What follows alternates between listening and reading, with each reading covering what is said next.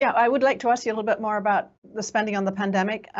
America did not do incredibly well on the health outcomes from the pandemic. Um, how is that money being spent, and do you see it as being spent in the right places during the pandemic, for the pandemic?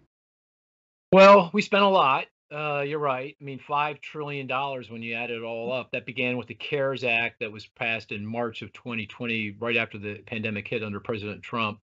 And then we had a couple of other packages, and then of course it ended with the American Rescue Plan. That was the last COVID relief plan that was passed in March of 2021. So over that roughly 1 year period, $5 trillion. That's a lot of spending.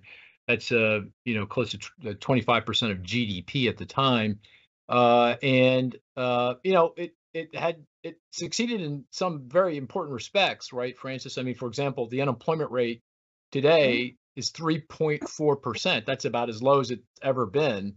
And that goes to just that response. It was, incredibly aggressive in trying to support the economy, and it got us back fast. It has contributed, but here we are.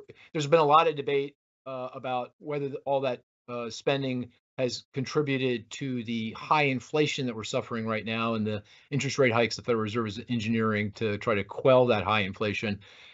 In my view, that was certainly the case back in 2021 going into 2022. Demand got juiced up by all that support, and the labor market got disrupted by all of that support, and that conspired to push up inflation. I don't think that's contributing significantly to the inflationary problems we have right now. That's a host of other reasons we can talk about.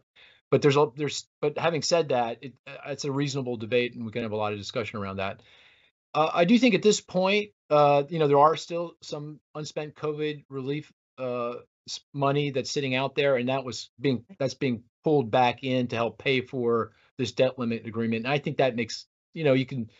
There's a lot of things that want to be the states and others want to do with that money, but I see that if you need to save money, that's a reasonable place to do it because we did spend a lot on getting the economy back up and running, and you can question how well we spent the money. I mean, it did highlight a number of real problems in the way we deliver help to the economy. Unemployment insurance is a great example. That was a big part of the cost. If you become unemployed, you get a check, and that unemployment insurance system is a program that has the federal government involved and state governments involved, and that really did not work very well at all in lots of different respects. So hopefully lawmakers of the future take the lessons that we learned during the pandemic, identify those areas where we can make some changes and actually make those reforms because, that we didn't need to spend $5 trillion to get to the place where we are today.